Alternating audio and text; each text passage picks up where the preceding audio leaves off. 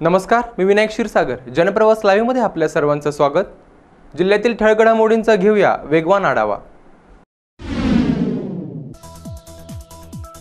जत तालुक्यातील अस्कनहळ्ळी येथे 9 जणांच्या टोळीने टाकलेल्या सशस्त्र दरोड्यात 7 तोळे सोन्याचे दागिने आणि 5,000ची रोख रक्कम चोरट्याने लंपास केल्याची घटना आज उघडकीस आली. दिलीप तुकाराम शिंदे यांच्या अस्कनहळ्ळी येथील मळ्यातील घरात टाकलेल्या या दरोड्यात चोरट्यांनी हल्ला केल्याने 5 जण गंभीर जखमी झाले आहेत. मध्यरात्री 2 नंतर हा दरोडा टाकण्यात आला. जखमींवर सांगली आणि जतमधील खाजगी रुग्णालयामध्ये उपचार सुरू आहेत. अस्कनहळ्ळी वायफाय रस्त्यावर सोनेरे वस्तीच्या परिसरात शिंदे यांचे घर आहे. रात्री 2च्या सुमारास शिंदे यांच्या मातोश्री सिंधुताई यांना चोरांची चाहूल लागली. त्यांनी आरडाओरडा करताच सारे जण जागे झाले. शिंदे कुटुंबातील सर्वांनी एकट्या चोरट्यावर हल्ला करताच आजूबाजूला दडून बसलेले 9 जण तेथे आले. त्यांनी शिंदे कुटुंबातील महिलांसह सर्वांवर हल्ला केला. चोरट्यांनी सर्वांना दोरीने बांधून ठेवून घरातील 7 तोळे सोने आणि 4,000 रोकड लांबवले. घटना उघडकीस आल्यानंतर जत पोलिसांनी घटनेचा पंचनामा केला आहे. चोरट्यांच्या शोधासाठी विविध ठिकाणी पथके रवाना करण्यात आली असून त्यांचा सुगावा लावण्यासाठी डॉग स्क्वॉडला पाचारण करण्यात आले होते. या घटनेचा अधिक तपास जत पोलीस करत आहेत. मला रात्री 3 वाजता दत्ता शिंदेचा फोन आला. आमच्या घरी चोरी झाल्यानंतर सांगितल्यानंतर मी आलो इथं. आल्यानंतर ती सगळी बेशुद्ध अवस्थेमध्ये होती. त्याचे आईवडील बेशुद्ध अवस्थेनंतर आल्यानंतर त्यांच्या हातपाय बांधलेले होते. ते सोडल्यानंतर पोलिसांना फोन केला. नंतर त्यांना सांगलीमध्ये डॉक्टर चौगुले हॉस्पिटलमध्ये उघडकीस आलेले गर्भपात प्रकरण गंभीर आहे. सोनोग्राफी सेंटरवर अनेक बंधने लादूनही गर्भलिंग तपासणीचे प्रकार अद्यापही सुरूच आहेत. यापुढे सोनोग्राफी सेंटरमध्ये ऑनलाईन नोंदणीसाठी लवकरच नवीन ॲप सुरू केले जाणार असल्याचं जिल्हाधिकारी विजयकुमार काळम-पाटील यांनी जनप्रवास लाईव्हला बोलताना सांगितले. ॲपमुळे बेकायदेशीर प्रकाराला आळा बसेल. शासकीय सेवेत काम करणाऱ्या डॉक्टर विजय आणि रुपाली चौगुले या दाम्पत्यावर गर्भपात प्रकरणी उद्या निलंबनाची कारवाई होण्याची शक्यता असल्याचंही त्यांनी सांगितलं. दरम्यान या दोघांची सनद रद्दचा प्रस्तावही दिल्याचं त्यांनी म्हणाले. जिल्हाधिकारी काळम-पाटील यांनी जनप्रवास लाईव्हच्या कार्यालयास सदिच्छा भेट दिली असता जिल्ह्यातील विविध विषयांवर त्यांनी जनप्रवास लाईव्ह या वृत्तवाहिनीशी मुक्त संवाद साधला. ऐशाराम चैनी आणि मैत्रिणीला घेऊन फिरण्यासाठी ढालगाव येथील बहाद्दराने चक्क मोटरसायकल चोरीचा मार्ग अवलंबल्याची धक्कादायक माहिती आज उघड झाली. 21 वर्षीय साहिल पटेल याने चक्क दुचाकीच्या चोरींची मालिकाच रचल्याची माहिती पोलीस तपासात उजेडात आली. या प्रकरणी साहिलसह त्याचा मित्र दगडू कुकडे या स्थानिक गुन्हे अन्वेषण विभागाने अटक केली. दोघेही महाविद्यालयात पदवीचे शिक्षण घेत आहेत.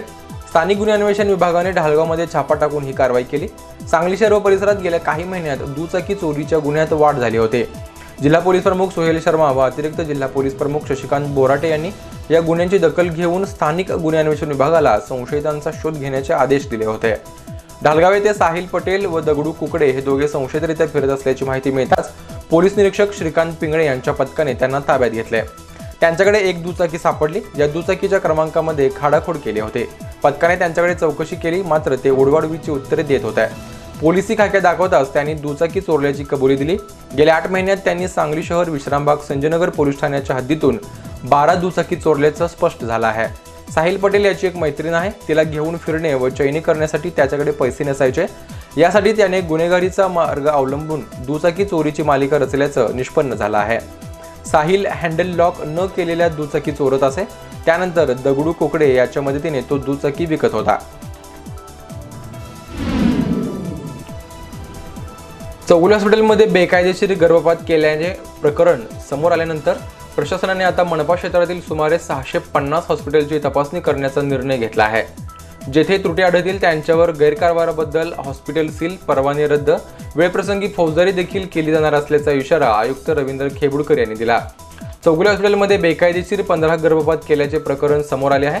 त्यामुळे महापालिकेचा आरोग्य विभाग खडबडून जागा झाला आहे. आयुक्त रवींद्र खेबुडकर यांनी आरोग्य विभागातील प्रमुख अधिकाऱ्यांची बैठक घेतली. या बैठकीत आयुक्तांनी कडक पावले उचलली आहेत. बॉम्बे नर्सिंग कायद्याने गर्भपात प्रतिबंधात्मक कायदा, लिंगभेद निदान प्रतिबंधात्मक कायदा अशा कायद्यांतर्गत या सर्व दवाखान्यांवर नियंत्रण ठेवण्याची ही जबाबदारी महापालिकेच्या आरोग्य विभागाची आहे. पण चौगुले हॉस्पिटलमध्ये वर्षभरापासून सुरू असलेल्या बेकायदा गर्भपात केंद्रामुळे यातील ढिसाळ कारभार चव्हाट्यावर आला आहे. महापालिका आणि राष्ट्रीय शहरी आरोग्य अभियानांतर्गत डॉक्टर तसेच स्टाफची एकूण 10 पथके तयार केली आहेत. यामध्ये 2 डॉक्टर, 2 नर्सेस, क्लार्क अशी प्रत्येक टीम असणार आहे. प्रत्येक पथकाला सुमारे 60 दवाखाने तपासावे लागतील। त्यानुसार 10 दिवसात सर्व अहवाल प्राप्त होणार आहे। यामध्ये हॉस्पिटल व सोनोग्राफी सेंटरची तपासणी केली जाईल। यात शैक्षणिक पात्रता आहे की नाही, प्रत्यक्षात किती स्टाफ दाखवला आहे, त्या हॉस्पिटलच्या इमारत, सफाई, सुरक्षेचाही यावेळी तपासणी केली जाईल। महापालिकेकडे किती खाटांची नोंद आहे, प्रत्यक्षात किती खाट आहेत याचाही लेखाजोखा तपासला जाणार असल्याचं आयुक्तांनी सांगितलं।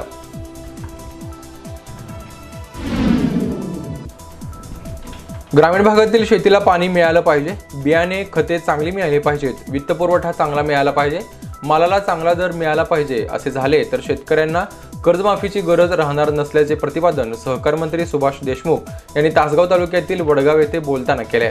जिल्ह्यातील रखडलेल्या पाणी योजना खासदार संजयकाका पाटील पूर्णत्वास नेतील अशी ग्वाही त्यांनी यावेळी दिली। वडगाव येथील विकास सोसायटीच्या नूतन इमारतीचे उद्घाटन सहकार मंत्री देशमुख यांच्या हस्ते झाले। यावेळी ते बोलत होते।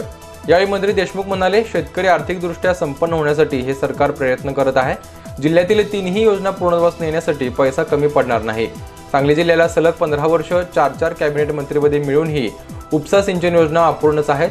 जिल्ह्यातील सिंचन योजनांची कामे खासदार पाटीलच पूर्ण करतील अशी ग्वाही त्यांनी यावेळी दिली। तसेच ते पुढे म्हणाले, जिद्द व कष्टाच्या जोरावर या भागातील शेतकऱ्यांनी कमी पाणी असतानाही द्राक्ष शेती यशस्वी केली आहे।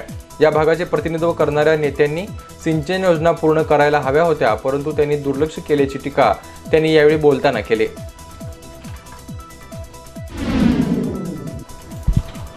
गणेशनगरमधील चौगुले मॅटर्निटी सर्जिकल हॉस्पिटलमध्ये गर्भपातासाठी महिलांना पाठवणाऱ्या कोल्हापुरातल्या काही रुग्णालयातील कर्मचाऱ्यांची नावं निष्पन्न झाली आहेत, अशी माहिती जिल्हा पोलीस प्रमुख सोहेल शर्मा यांनी दिली।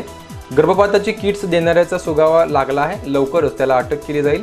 यापुढे असे प्रकार टाळण्यासाठी टास्क फोर्स पथक तयार करून रुग्णालयांची नियमित तपासणी केली जाईल असेही शर्मा यांनी सांगितले। ते म्हणाले, चौगुले हॉस्पिटलमध्ये उघडकीस आलेले गर्भपात प्रकरण अत्यंत गंभीर आहे। याच्या तपासाचा मी स्वतः दररोज आढावा घेत आहे। वैद्यकीय पथकाची मदत घेऊन तपास केला जात आहे। यामध्ये मोठे रॅकेट असून या हॉस्पिटलला गर्भपात करण्याचा परवाना नाही, तरीही या ठिकाणी सांगली व कोल्हापूरमधील काही डॉक्टर महिला रुग्णांना पाठवित होत्या। पोलिसांच्या छाप्यात गर्भपाताची 15 किट्स सापडली होती। ही किट्स, औषधे व इंजेक्शनचा साठा त्यांना कोण पुरवत होतं याबद्दल चौकशी केली जात आहे। या प्रकरणात जे कोणी दोषी असतील त्यांच्या विरुद्ध गुन्हा दाखल करून अटकेची कारवाई केली जाईल। कुणाचीही गय केली जाणार नाही असा इशारा यावेळी त्यांनी दिला। ते म्हणाले, गर्भपात केलेल्या सर्वच महिलांची चौकशी करून त्यांचे जबाब नोंदवून घेतले आहेत। यातील कोल्हापुरातील एक महिला गर्भपात करण्यासाठी कोल्हापूरच्या रुग्णालयात गेले होते, पण तेथील डॉक्टरने गर्भपात करण्यास नकार दिला। ही बाब रुग्णालयातील कर्मचाऱ्याला समजली। त्याने या महिलेस गाठून सांगलीतील चौगुले हॉस्पिटलचा पत्ता देऊन तेथे जाण्याचा सल्ला दिला। यासाठी त्याने पैसेही घेतल्याचे स्पष्ट झाले आहे।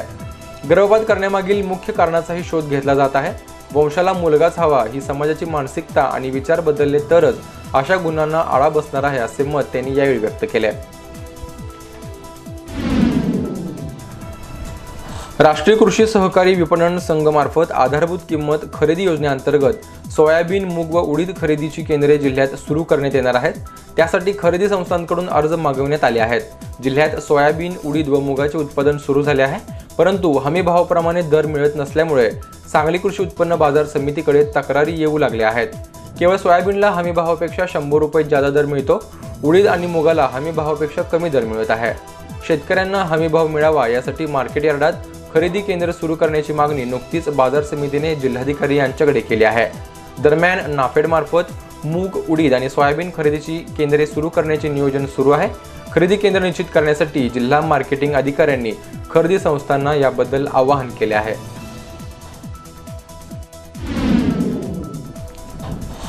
माजी आमदार शरद पाटील यांच्यावर जातीवाचक शिवीगाळ मारहाण प्रकरणी पोलिसात गुन्हा दाखल झाला आहे। राजू घाडगे हे 2003 पासून कनिष्ठ लिपिक या पदावर मिरज महाविद्यालयात काम करतात। 2008 साली पदोन्नती होऊन बढती होऊन खजिनदार म्हणून ते काम करू लागले। 2011 पासून स्वस्थ चालक पदाधिकारी यांच्यात विनानुदानित तत्वाने अतिरिक्त काम केलेल्या मोबदल्याचा वाद न्यायालयात सुरू आहे। याचाच राग धरून मला कामावरून काढून टाकण्यात आले असल्याची तक्रार त्यांनी केली। या विरोधात न्यायालयात धाव घेऊन 2015 साली न्याय मिळवला। आदेशानुसार हजर होऊनही मला पुन्हा हकलण्यात आले। पुन्हा न्यायालयात धाव घेऊन घाडगे यांना कामावर हजर करण्याचा आदेश देण्यात आला। त्यानुसार 14 सप्टेंबर रोजी कामावर हजर झाले असता शरद पाटील यांनी जातीवाचक शिवीगाळ करून लाथाबुक्क्यांचा आणि हाताने मारहाण केली असल्याची तक्रार त्यांनी यावेळी केली। त्यानुसार आज माजी आमदार चेअरमन शरद पाटील यांच्यावर मिरज गांधी चौकी पोलिसात गुन्हा दाखल झाला आहे।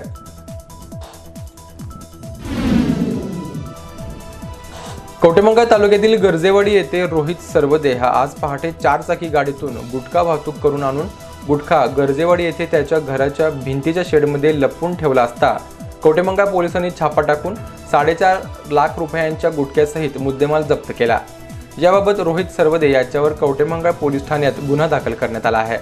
रोहित सरवदे हा 4 चाकी गाडीतून बेकायदेशीर गुटखा आणून गर्जेवाडी येथे त्याच्या घराच्या भिंतीस लागून असलेल्या शेडमध्ये ठेवत असल्याची माहिती पोलिसांना मिळाली।